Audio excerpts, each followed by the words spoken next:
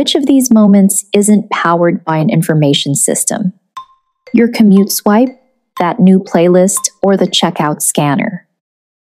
Trick question. Everyone runs on one. In the next few minutes, you'll learn what an information system is, its 5 core components, and how they work together every time you shop, study, or stream. From sunrise to bedtime, systems capture, move, and transform data so smoothly we barely notice. Let's pull back the curtain. Formally, an information system combines people, technology, and processes to accomplish a goal. That goal could be anything from placing an online order to tracking medical records. In schools, it's how student information, such as grades and attendance, is managed. In airports, it's how luggage moves from check-in to your final destination. You see, information systems are everywhere. And the more complex the need, the more coordinated the system has to be. Most scholars break that idea into 5 building blocks.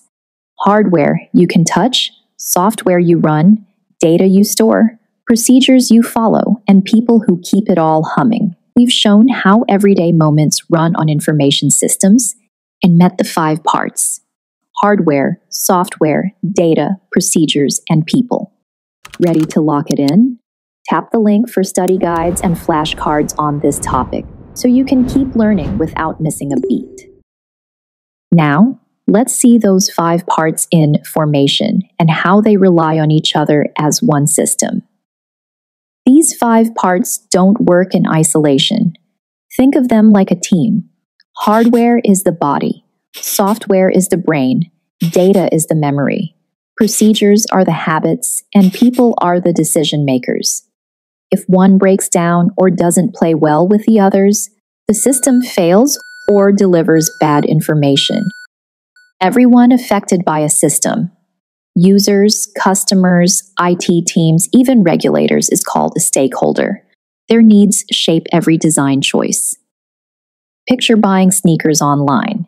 Your click triggers software on a web server, hardware in a warehouse, data in an inventory database, and procedures that tell a robot which box to grab, all orchestrated by people who built and monitor the workflow. Designing a good information system means asking, what do users need? What could go wrong? How do we protect the data? That's why cybersecurity, user interface design, and even legal compliance are part of building effective systems.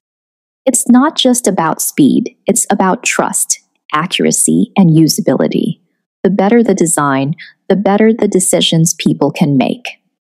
To recap, an information system pairs people, tech, and processes.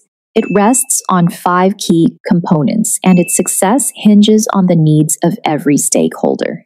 Ready to quiz yourself with the content covered in this video? Check out the link in the description where you'll find Quizlet content made just for you.